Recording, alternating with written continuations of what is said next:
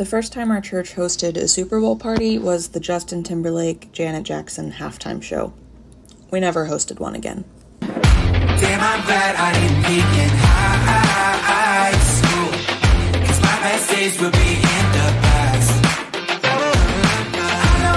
I know, looking back, it ain't all bad, but damn, I'm glad I didn't peak in high school. Hey everyone, welcome to episode 4 of season 2 of Unlearning Youth Group. We're the podcast where we take a look at all the things we learned back in youth group. We find the good, we unlearn the bad, and we figure out where the heck we go from here. We haven't met. My name is Jonathan Caron, and I am joined, as always, by Mr. Eric Williams, who's the co-host of the show. Eric, can you say hey to the people? What's up, people? Excited to get another episode under our belt, especially with a topic that I think is really important we need to talk about.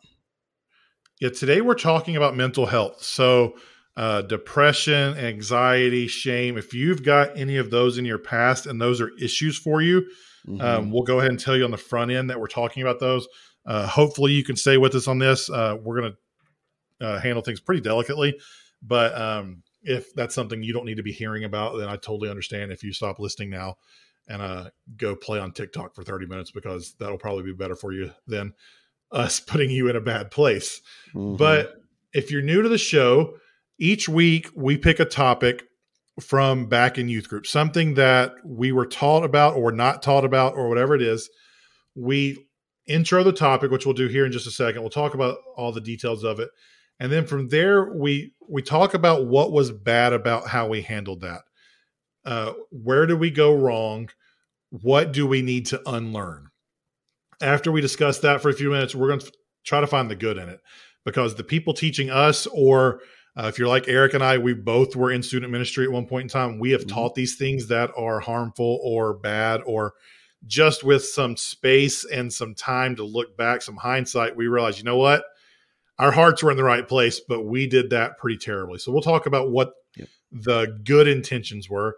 And then finally, we're going to figure out where the heck we go from here, because if you're listening to this podcast, you likely are going to be leading something at some point in time, whether that's your children, whether that is you're a student ministry leader now or will be in the future. We want to make sure we train the next generation up in a better way than we were. Not that our leaders did anything purposely wrong for us, but hopefully we train our kids better, they train their kids better, and we keep making the world a better place as we move forward. So as we talk about mental health, Eric, can you give us an intro and an idea of what we're talking about with that? Yeah. So first, let's talk about terms here. You know, Jonathan and I we're learning this topic is constantly evolving. So when we talk through mental health, we talk through mental health issues. We talk about if you have a diagnosed condition. Some of those words and phrases we might be using interchangeably, but basically, we're talking about anything regarding mental health, from the side of like, I struggle with anxiety, to I'm actually diagnosed with an anxiety disorder. Like, there's a wide range here. So just bear with us as we use those terms. But essentially, the entire topic is tough to talk about, especially in the church, because the church as a whole has been notoriously bad at addressing it, notoriously bad at allowing space for it. And there's even, going to the even worse side, there are stigmas involved with mental health that fortunately have started to get better, but in a lot of circles and a lot of churches, they are still very much stigmatized, and it's not moving in a positive direction as fast as it should, but it's definitely faster than, like, if we were to talk to our parents, or if you have older siblings, you know, what happened even when we were in college. Yeah. Oh yeah. Especially even when we were in college, like we'll talk a little bit more about the bad side associated with it. But I think what's happening now is there's more of an awareness of this hidden issue with people, or something that just wasn't being dealt with in general. And you know, I've got it later in the notes, but I think this is probably the best time to talk about it. Is we have very male and masculine centric churches, very, you know, men led, which is good for a lot of ways, bad in a lot of other ways. And I think when it comes to mental health, because we have a masculine view of some things and it's led in a masculine way, a lot of times the toxic side of that masculinity gets in, especially when it comes to mental health. So if you say, I'm struggling with depression, or I'm sad about something. Like for me, I mean, I just lost my mom a couple of months ago. And so even going through the process of mourning, there are times that you're told to just suck it up. Be a man, don't cry, don't this, don't that. Oh, you're on medication. Oh, you're seeing a therapist. Like it's stigmatized because of the side of toxic masculinity that I think starts to invade some of the male-centric versions of Christianity. And growing up, I never even considered the idea that you could be Christian and depressed at the same time. Right. It was never presented to me. And I grew up in a very conservative town, very conservative church, that depression was something that quote unquote normal people dealt with. I thought it was anything mental health was just, if you went to counseling, if you went to therapy, if you dealt with stuff, that's just what the crazy people did. Right. And if we're following Jesus, we're not going to have those crazy people or those crazy things in our life because Jesus is going to make it all better, was kind of the world that I was brought up around. So when I got to college and on my own for the first time, I can get into more of my story in a different time, but all through undergrad, the big idea was I was running from this call to ministry that I kind of knew I had, but my grandpa was a pastor and I wanted nothing to do with it. So there's that piece of it, but there was a depression that I felt all throughout college at different times, but I didn't realize it was depression because again, I never thought that Christians could be depressed. I just thought I was tired all the time, that I would be out and like, oh, you know what? I'm just tired. I'm gonna go home. And, way back when, I wrote a note on Facebook when those were things. Like it went from Xanga to LiveJournal to MySpace to Facebook notes. Yeah. So we were in the Facebook note portion of social media at that point. But I wrote in, I said, this was probably 06, 07. So somewhere around there, I said, lately I've been getting in those same moods I got over Christmas break. I hate it. I don't know why I slip into them. I just do. The past 2 nights it happened while I was with some friends and I ended up coming home. The typical I need to go to bed excuse came up, but as you can tell from me writing this, I didn't go to bed. I'm tired of having to use the I'm tired and need to go to bed excuse. I want to actually stay out until I'm tired. I'm tired of being the first to leave. I'm tired of making excuses. I'm just tired of it all. And with 14 years of perspective and thankfully where mental health has gone in that time, I now look back and I realize that was depression. Yeah. That was a sign of that. A few years later, got dumped, lost my job, went into a grad school program I hated. And that's when I realized I was depressed. Yep. But I didn't know what to do about it. I didn't know how to get counseling. I didn't know how to do anything to combat depression.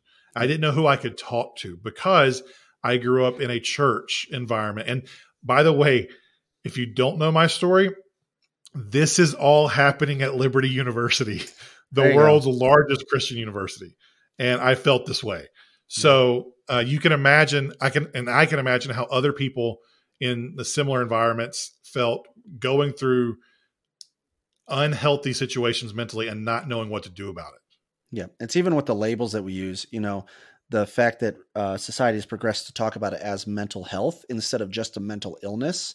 Right. And so I even think like back in that time when you would have been in college or when I, you know, even earlier when I was in high school and things like that, you probably weren't thinking that that you could be a Christian who struggles with depression or a Christian who has mental health problems. You were just labeled as, like you said, the crazy person. Oh, she's this or he's that. And now your label becomes whatever that, oh, he's depressed or whatever. And it's not a healthy way. And we just didn't really have good ways to talk about it at all.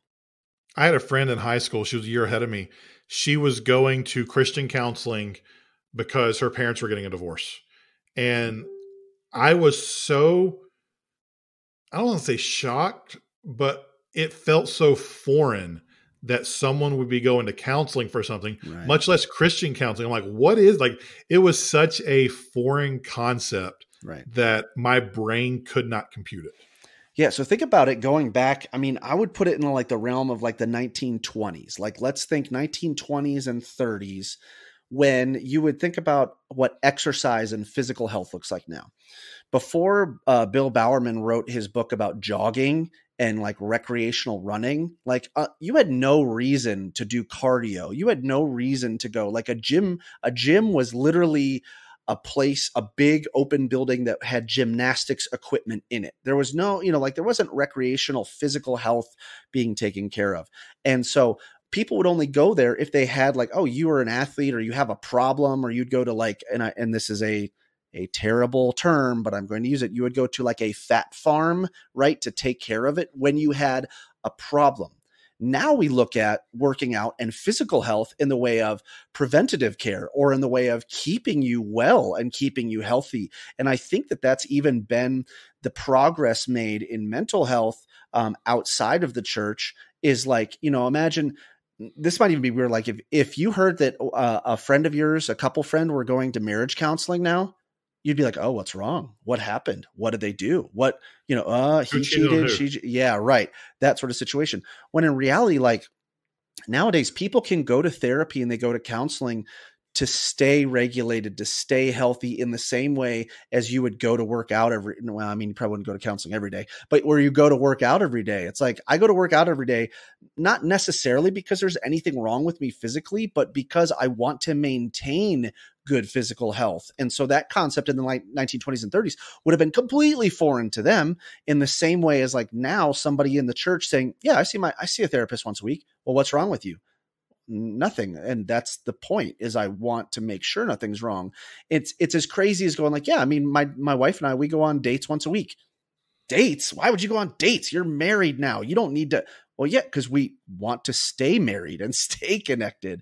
And that's what's important about mental health, is the positive preventative or maintenance side of mental health as well has shifted, that I'm not sure that the church is ready to catch on to. I mean, my story is different than yours. I mean, I dealt with mental health issues starting in middle school. And so I was medicated. I was seeing doctors all through middle school, high school, and college, but I wasn't attending church regularly. And so when I stepped into church volunteering and going to church regularly starting in college, the stigma around mental health was very foreign to me, because I was like, I mean, I'm on medication, like I'm seeing people. I have to bring my issues to the forefront. Otherwise it's not going to be healthy. And to see that, like, now that I was stepping into volunteer roles in the church and, quote unquote, leadership roles in the church as a college student, I was actively told not to tell people that you struggle with depression, or not to tell people that you're medicated for these things. And it was like, because there would be some risk of, I don't know, whatever the risk was. Yeah. And the problem with that, it's almost ironic in a bad way, in an Alanis Morissette type of way. Mm-hmm. Depression's all over the Bible. Yeah. If we look at it, especially in the Old Testament, David was depressed at times. You look at Psalm 51, you look at 2 Samuel 15, when David's son died because of his sin with Bathsheba. Like some of those Psalms are written out of a depressed standpoint. He is at his lowest. His mental health is terrible. But we, for some reason, didn't bother thinking through that. If you look at Elijah said, I have had enough, Lord. Take my life. I am not better than my ancestors. That's not a very healthy place to be mentally. But yet we just glossed over that and acted like it would. Jonah and Job. I mean, those are books of the Bible that were written from guys that were not in great places. And then you can even bring up Jeremiah. Jeremiah was called the weeping prophet. So there's all these signs in the Bible that mental health has been around, and mental issues and unhealthy mental places have been around since the beginning of time. Mm-hmm. And yet for some reason, I think, Eric, what you mentioned is right, that overly masculine approach to the point of toxic led to the fact that, you know what, suck it up, throw some dirt on it, pull yourself up. You can do it. Mm-hmm. You don't need help. Jesus is all you need. Yeah. Which is ironic, because if you look at Mark 14, Jesus literally says in the garden, my soul is deeply grieved to the point of death. If that doesn't say, like, you know, whether it's clinical depression or not, if that doesn't say a struggle with a mental battle for Christ. And mental health isn't just depression. Right. It's anxiety. It's not something that is always bad. You can go through times where it's like, you know what? I've been reading I can't say that word because we chose not to cuss in this podcast, but my back crap crazy local Facebook group. Yeah. And all the craziness going on there, that they're saying that the reason Bojangles is out of chicken is because of the New World Order and those things. Like, if I read too much of that, my mental health is in a bad place. That doesn't mean I'm depressed. Right. It doesn't mean, but it just means that I'm not in a healthy place mentally. And you see, even that verse in Mark where Jesus is like, I'm not doing good. Right. Like, he literally tells his best friends, can you stay up with me? I know that I need community right now. Stay up with me a little while I'm suffering through this mental anguish. And so that's one side. And I love that you brought up Job, because like Job too, like his wife is the epitome of what not to do, but it's what the church does, right? She says, Job 2:9, are you still holding on to your integrity? Curse God and die. What? Just go ahead and kill yourself? Like, what? Literally, his own wife is the epitome of what we shouldn't do. But yet in the church, that's the mentality that we take, is you're not strong enough. You're not tough enough. Your faith isn't strong enough. There must be something wrong with you. You need to pray harder. You need to step away for a while, which is weird too. It's like when you're in a depressed state, you know what? Maybe you should step down from from volunteering and from leadership and other things like that. It's like, wait, so you want to disconnect me from community? That's what you want to shun me because I'm not healthy? Yeah, add shame on top to that thing. And then here's this may be a little bit too far for some of us. So, warning for some of you church leaders. We never talk about the mental health problem of anger and of jealousy. We talk about it in a sermon in a way how it's sin and how, blah, blah, blah, blah. But guess what, dudes? How many times have you, out of your own self-righteousness and anger, which is a mental health issue, how many of you have just completely blown up on someone else, have made decisions that are self-centered and self-service because you have an insecurity built on your own jealousy, built on your own anger, on your rage? How many of you in public, now, again, don't raise your hand if this is you, but I cannot tell you, especially male leaders in the church, how it's like you're one way at church in front of people that you lead, but your family would tell a completely different story about you. And that's sad, because we don't want to bring those issues up front and forward to the people that can actually help us, because we're afraid of that shunning and that stigma attached. And it's funny because we say we're broken, sinful people, right? Yeah. When it comes to outward sins, Mm-hmm. when somebody has a moral failure, well, we're broken, sinful people. We need to pray for that guy. When someone is a jerk to somebody, well, we're broken, sinful people, and I'm sorry that happened. But we never take it to that. Like, this comes down to Eric, me and you being in marketing, and we understand this. That's the external problem, right? We never take it past the external problem of we're broken, sinful people to move to the internal problem of why am I doing that? Right. Yes, I have a sin nature.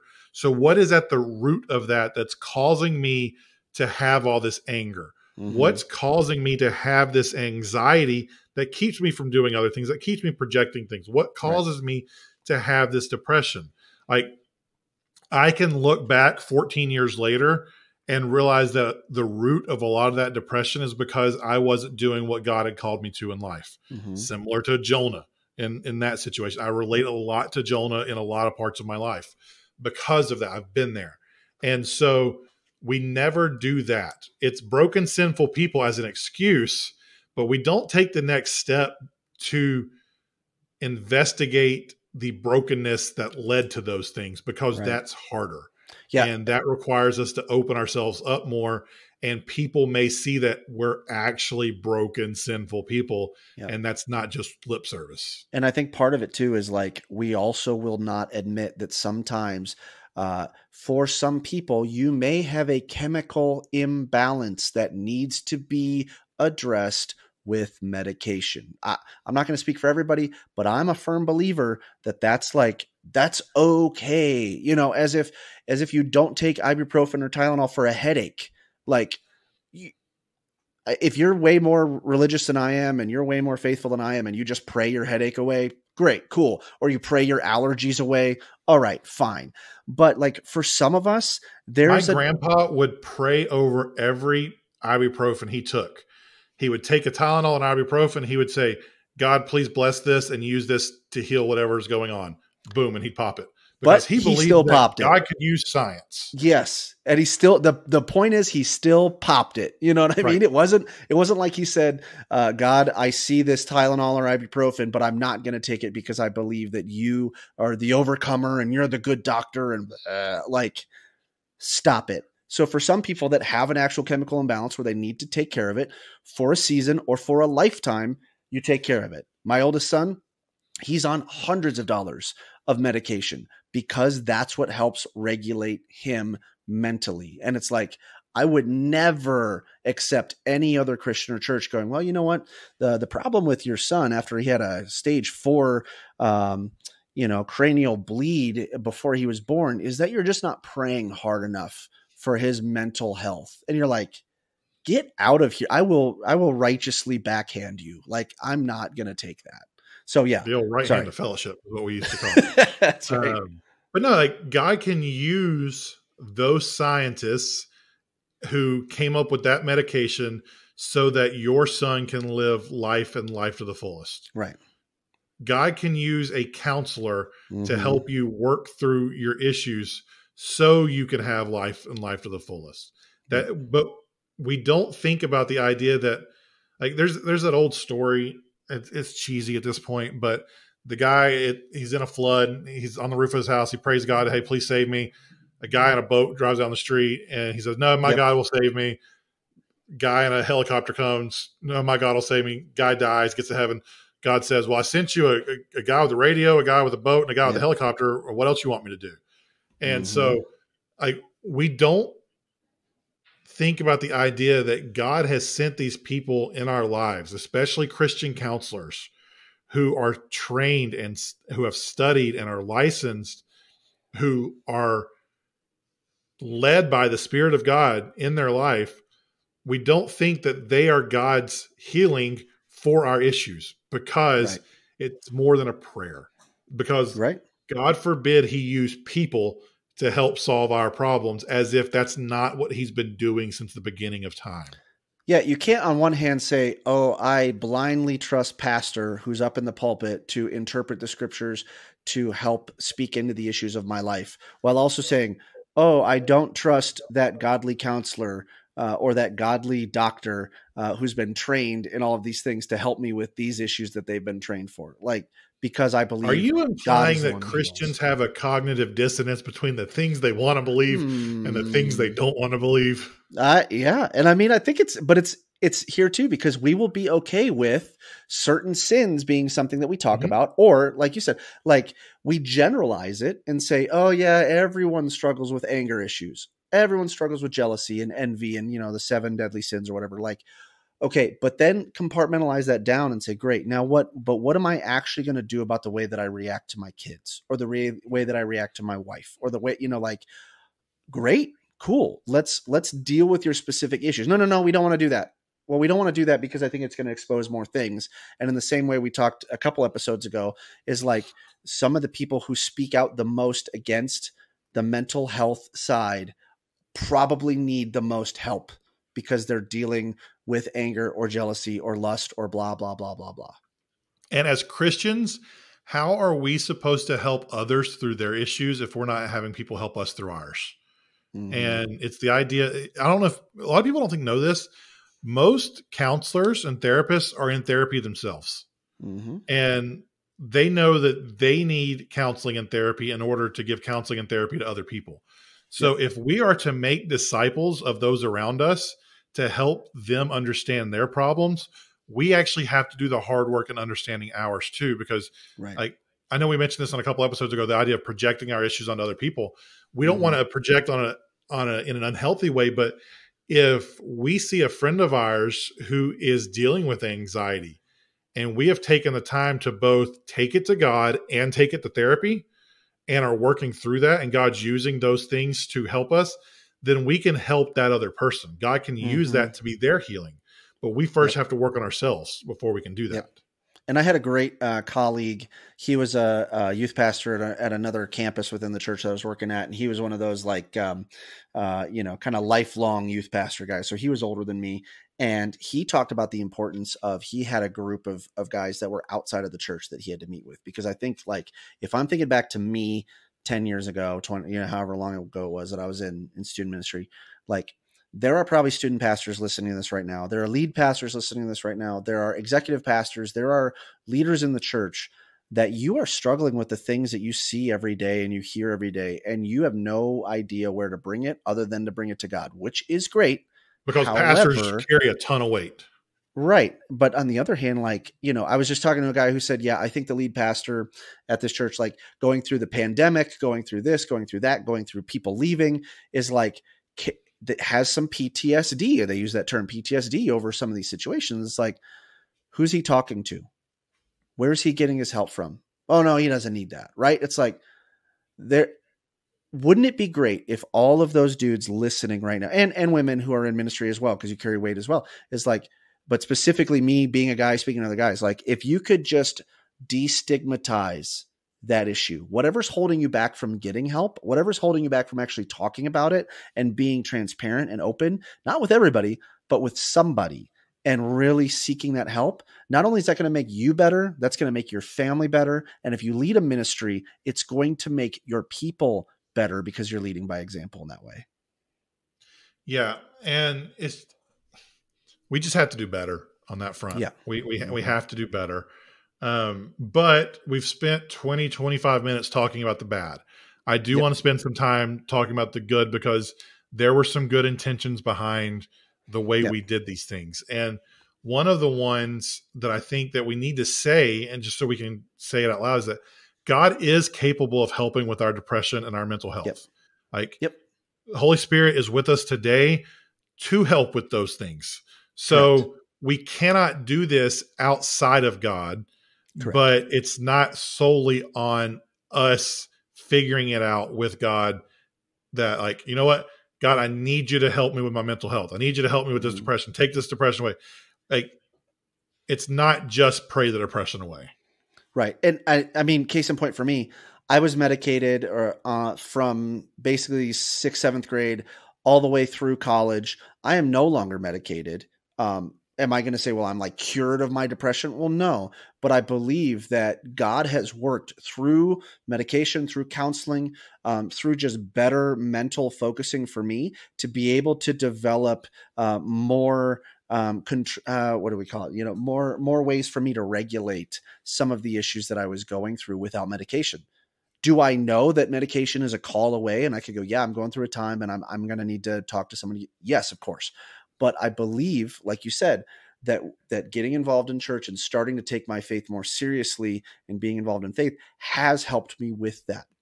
I think others would say so as well. And I think the fact that you're bringing those things up, there are recovery ministries, there's Celebrate Recovery, or, some of these other recovery ministries that do it, like all sorts of them.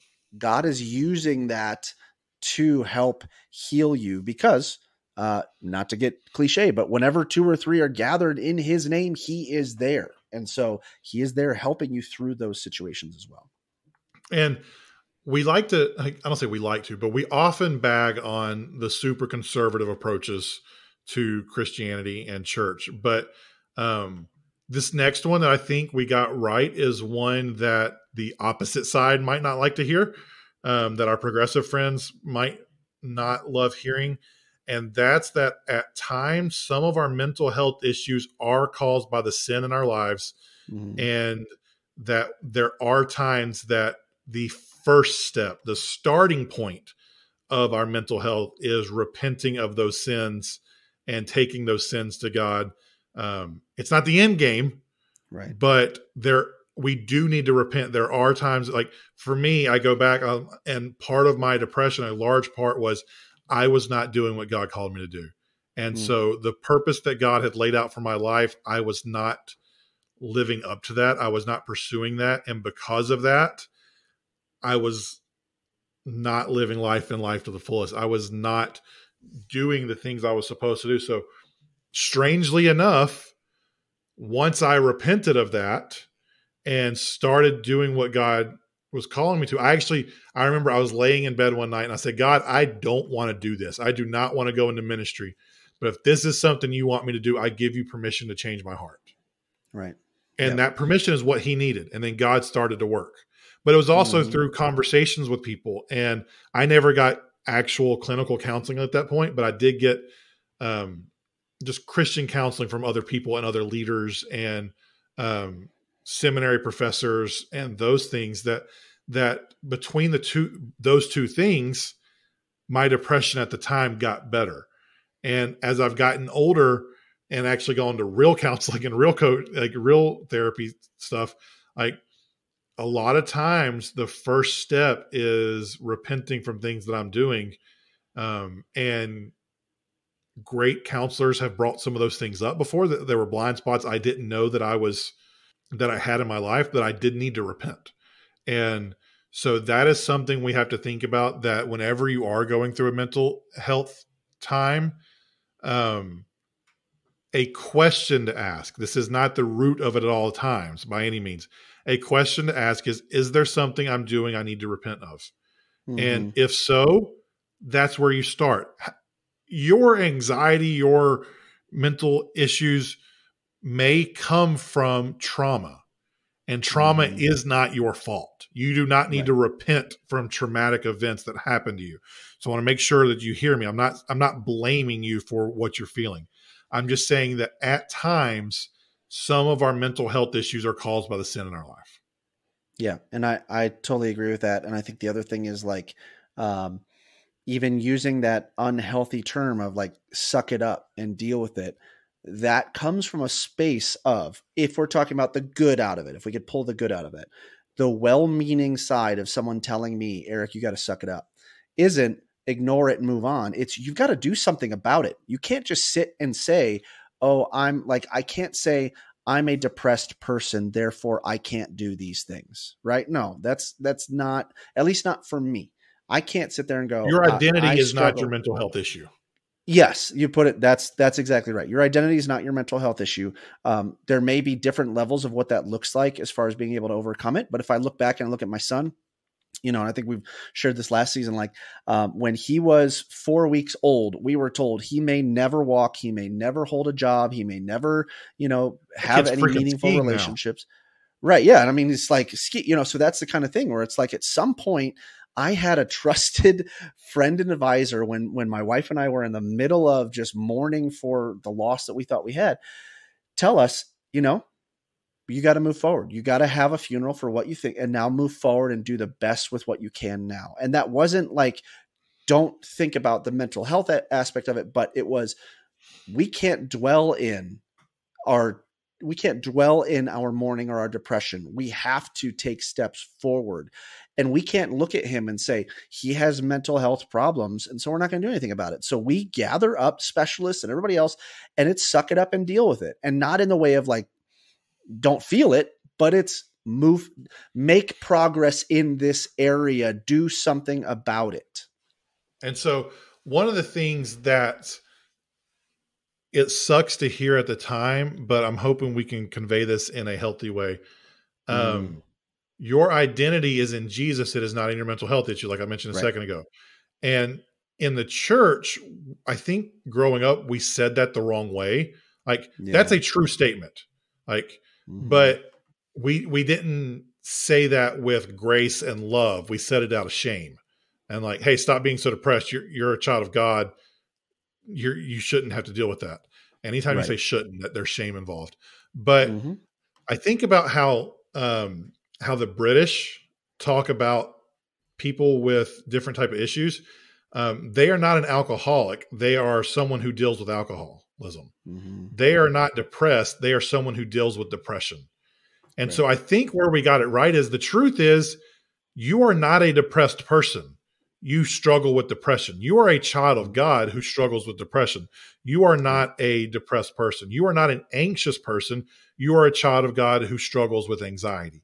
And so when we think about ourselves in that way, if we do it right, that is a call to something bigger, not a shameful statement. But it's all in how we present that. Yeah, I think so. This was a quote that I got from Ben It's Stewart. not another Rob Bell quote, is it? No, it's not another Rob Bell quote, but it's because I've quoted him way too much recently. Well, I brought up Ben Stewart in this season already, but he had a great he had a great analogy that he brought up as far as what happens when we struggle, what happens when we're going through these things, and he talked about the idea of a battlefield. Right. And he says on a battlefield, there are two different types of people on the battlefield. And I mean, this is really kind of morbid, but he said, like, imagine Saving Private Ryan. He says on a battlefield, there are two types of soldiers. Like some, they look quiet, they look peaceful. Others look agitated, bothered, fearful. One type are like serene, they're calm. The other is like super anxious. And he says the difference is that one type is dead. And dead people aren't even aware that the battle is waging around them. Dead people don't flinch when the bullets fly by or the bombs go off. Dead people don't flinch and struggle with adversity. The living are the ones that struggle. The living and the struggle shows that we're alive. And so that was like really eye-opening for me on this. And I go like, okay, rather than me feeling like I need to be calm and peaceful about everything and have a peace that goes beyond all understanding, which I know that's what God gives us, but you skew it in a way that makes you seem like you shouldn't struggle, when in reality, the struggle is the sign that you're alive. And the struggle is the sign that you're still working to make progress on these things. And that just made me feel a lot better about knowing that I'm still on the battlefield. My identity is still in Christ, and I am still, doing everything that I can. And part of the agitation is because it's a sign that there is a piece of me that still wants to live and be alive and fight for something. So where do we go from here? Like, what if you were counseling someone right now, the person listening to this, and they struggle with mental health, or they're wanting to teach people about mental health, where would you suggest they go? First of all, it depends on where you're at, but if you are in church leadership and you're in leadership of any type, you need to be an advocate for destigmatizing depression and mental health issues. If you are someone who's gone through that and now you're in this process of deconstructing your faith and figuring out what that looks like, understand that there is faith in Christ while also acknowledging depression, mental health issues, and acknowledging that therapy and faith can coexist. I think those would be two of the main things. I think we've talked about it before, is like you have to be able to share your struggles because it shows that other people aren't alone. It's that whole idea of representation. And that's been huge for other marginalized communities. But in one case, there's a marginalized community within the Christian church, and that is people who struggle with mental health issues. And I think the more that we can be advocates and the more that we can represent that group in whatever platform that we have, the better off that we're going to be. And as we think about training the next generation, whether it be our students, our kids, or whoever, we have to let people know about our struggles, and so they can see it, like the representation you said. My wife, I don't think she'll mind me saying this, she recently started back into therapy. She was doing it before we moved a couple years ago. We moved to a new town right as we were getting our bearings. COVID hit. And so online therapy was not something that would have been good for her. So she finally got back in a couple weeks ago and has been going pretty regularly. And so on Wednesday nights, my kids are, well, when's mommy going to be home? Well, she's going to counseling tonight. Well, what's that, Daddy? And so I've got a 4-year-old and a 6-year-old that I'm talking to about counseling. Is like, and I've told my kids, like, you know how we go to the gym so that we can keep our bodies healthy? Like, yeah. I was like, well, mommy's going to counseling so that she can keep her mind healthy, so that she can be in a better space and not get angry and not feel sad, and so that she can help be a better mommy to you guys. Mm-hmm. And I have my therapy and coaching and counseling. I do that during the day, so you guys don't see it, but I do that quite often as well. And so my kids at 4 and 6 years old are seeing that therapy and counseling even as a Christian, is a part of a normal life. So Right. if we want to train a new generation of kids and students who don't have this stigma, we have to talk to them about it and let them know it's a fairly normal thing. Yep. And then lastly, and we'll get you out of because we're way long this week, so I apologize for that. This is something that helps me that I don't know if it will help you or not, but I want to toss it out there and let you, the listener, figure it out and see if it will be something that helps you. For my mental health, what I've learned is I've got 3 or 4, like, for lack of a better term, buckets that I have to be investing in regularly for my mental health to stay in a good place.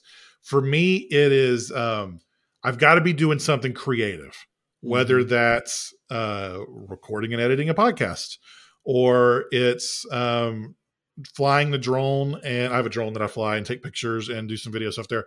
Whatever it is, I have to, like, I'm a creative person. That's the way God's designed me. I've got to be doing something creative. I have to be doing design work. I'm also a designer. I'm a web designer by trade.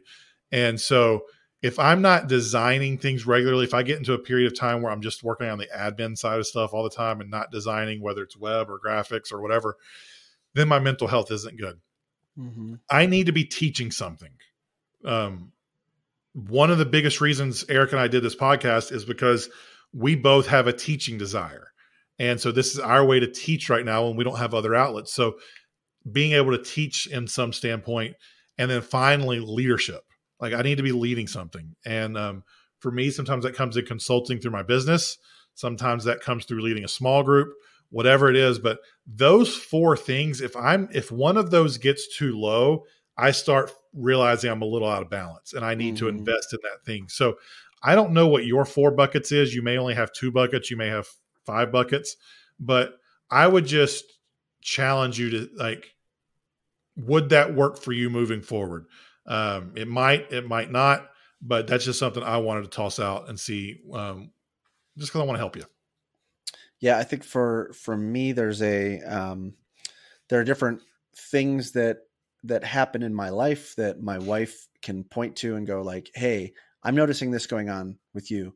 Are you okay? Do you need to talk to somebody? You know what I mean? And so those are some different things like that. My wife knows that if certain stuff happens, if I'm saying things, if I'm reacting in a way that I shouldn't be reacting, those are markers for her to speak into and go like, well, okay, here, the canary in the coal mine type of deal. What do we need to do here?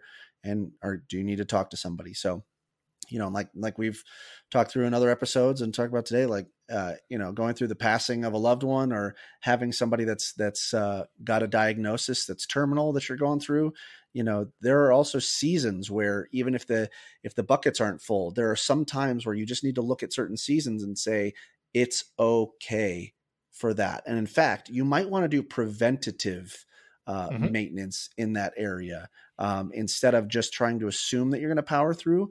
Because for me, once I get to the point where those red flags are going off, it's not like it's too late, but it's too late. I should have stopped it sooner or seen someone sooner or talked to someone sooner. When my dad got his cancer diagnosis last spring, one of my first things I did was reach out to my counselor and say, hey, like, I'd like to get an hour with you. I'm good right now, but I need to know what should I be looking for? My personality, my red flags, my trigger points.